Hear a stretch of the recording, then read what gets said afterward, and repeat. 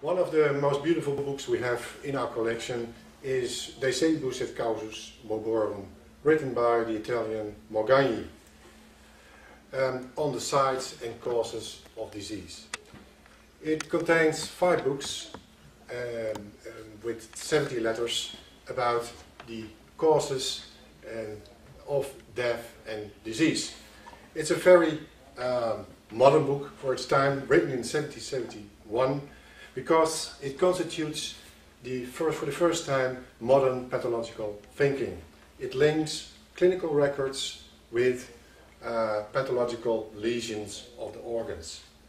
Morgagni gave in 1771, on his 89th year, the first description of the disease of cardiac faults: acute yellow atrophy of the liver, and tuberculosis of the kidney, and many other diseases. He proved in many autopsies that the cerebral lesion in apoplexy is on the opposite side from the resulting paralysis. The historical significance of this book is threefold. First, De Sedibus abolished humoral concepts in pathology for a long period of time.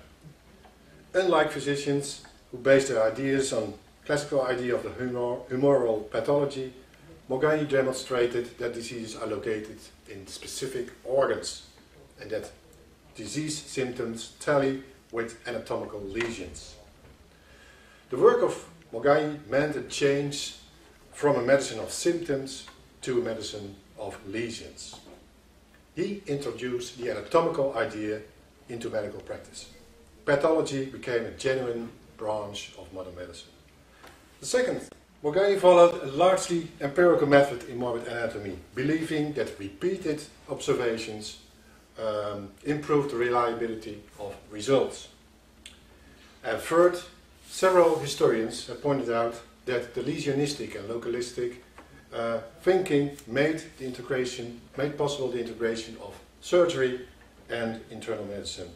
The gap between surgery and internal medicine was relatively small in Italy and Padua, and by the work of Morgagni, these two branches of healing became one science. Morgagni's book became quickly very famous. It was translated in English in 1769 and into German in 1774. And many others continued his work, like the Scot Matthew Bailly in 1793 and Xavier Bichat in France with several publications. Therefore, it is a very interesting book for the history of science. It is also a very interesting book for the history of anatomy and medical thinking.